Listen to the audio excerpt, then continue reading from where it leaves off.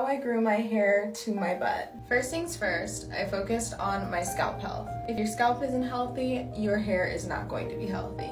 I make sure that my scalp is thoroughly cleansed regularly and with a clarifying shampoo once every 2 weeks. And I oil my scalp every wash day. Rosemary oil is going to be your best friend when it comes to your scalp health. It's proven to be as effective as Rogaine. I also did a lot of protective styling to make sure my ends were tucked away and I was retaining length. Moisture, moisture, moisture. I stayed very thorough, very consistent with my moisturizing routine.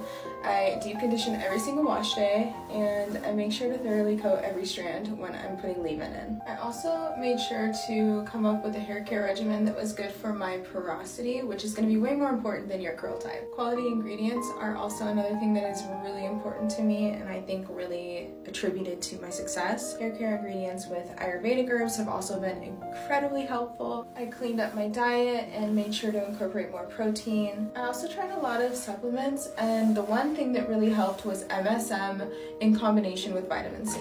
I made sure to protect my hair every single night, whether it was in a satin scarf or a bonnet. I stopped dyeing my hair and using a lot of heat. And lastly, I just stayed patient. Your hair is growing whether you see it or not. And honestly, you're doing yourself a disservice by checking every single week or every day. Implement these tips and I promise you'll see a difference.